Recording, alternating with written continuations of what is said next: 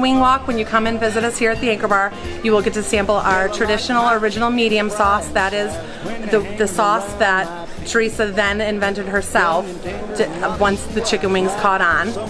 It's a very typical medium sauce, very flavorful. It's not too spicy. It's the perfect amount of heat. You're also going to get one of our habanero ranch dry rubs. It's a combination of a habanero dusting and a ranch dusting. Very, very good. People often get a little scared with the word habanero, but it is not very spicy. It's more a medium to a hot, but it's not very, very, very spicy. Pair that with some blue cheese and some celery. It'll be all set.